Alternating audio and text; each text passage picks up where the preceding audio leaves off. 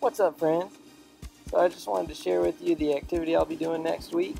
I was feeling inspired by Justin Cahill's Pumpkin Patch Throwdown since we've been outside because of our district's protocol for COVID. I've started my Frisbee unit with my K through 5 classes. I've been calling this game Pumpcone. The idea is to use a Frisbee to knock over the ball. I'm trying to decide between bowling or a team knockdown style game, but I think I'll stick with bowling since it's easier to keep them socially distanced. So this is the activity I'll be doing with my K through 2. You can do some variations of it by using different, size gator skin balls or whatever kind of ball you want to use. And yeah, so that's called Pumpcone is what I've been calling it.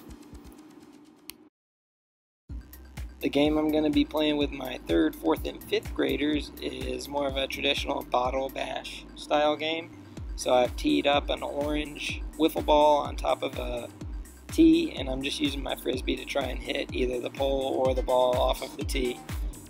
So you can make a variation on this to make it easier, of course make the distance shorter or use a bigger Frisbee. I've got bigger Frisbees I can use to make it easier, or a bigger ball to make it easier to knock off.